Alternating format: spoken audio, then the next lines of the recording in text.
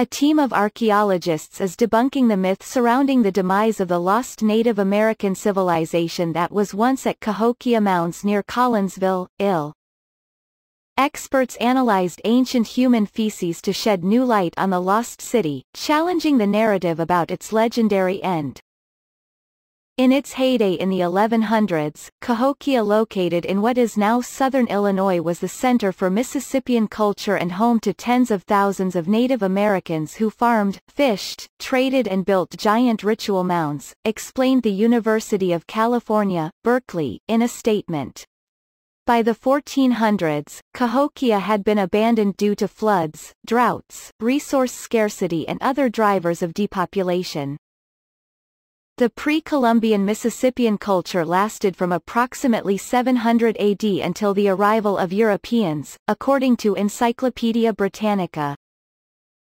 The new research, which is published in the journal American Antiquity, argues that the exodus from Cahokia was short-lived. One would think the Cahokia region was a ghost town at the time of European contact, based on the archaeological record, said UC Berkeley doctoral student A.J. White, the study's lead author, in the statement. But we were able to piece together a Native American presence in the area that endured for centuries. By studying the remains of human feces, fossil pollen and charcoal, researchers found that the region was repopulated by a fresh wave of Native Americans in the 1500s. A steady population presence was kept in the area through the 1700s, until migrations, war, disease and environmental change took their toll. Key evidence was found in the form of fecal stanols, microscopic organic molecules produced in our guts when food is digested. Excreted in feces, fecal stanols can be preserved in sediment for thousands of years, according to UC Berkeley. Researchers dug up core samples of mud from 10 feet beneath a lake adjacent to Cahokia Mounds State Historical Site. These were used to measure population changes in the area from the Mississippian era through to contact with Europeans. There's very little archaeological evidence for an indigenous population past Cahokia, but we were able to fill in the gaps through historical, climatic and ecological data, and the linchpin was the fecal stanol evidence, White said in the statement. The doctoral student said that the decline of the Mississippian culture did not mark the end of the Native American presence at Cahokia. Instead, the region experienced complex migrations, war and ecological changes in the 1500s and 1600s, he explained.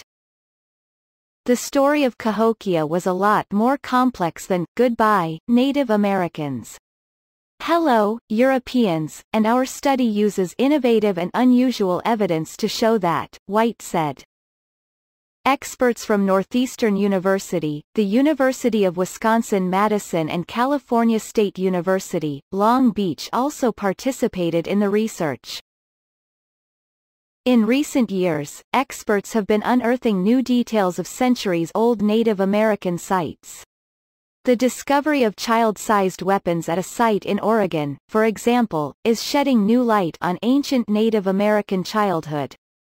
An ancient Native American village in Louisiana is also revealing its secrets thanks to new research.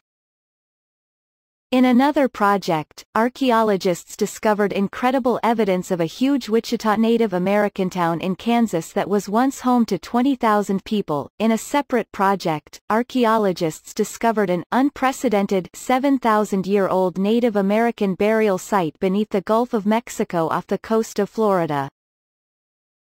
In 2017, a perfectly preserved 1,000-year-old hunter's dart was discovered in a melting ice patch in Canada's remote Yukon Territory. In 2016, researchers at the Cahokia Mounds released a study that sheds new light on the ancient city's power structure. Fox News' Grace Williams contributed to this article. Follow James Rogers on Twitter, James J. Rogers.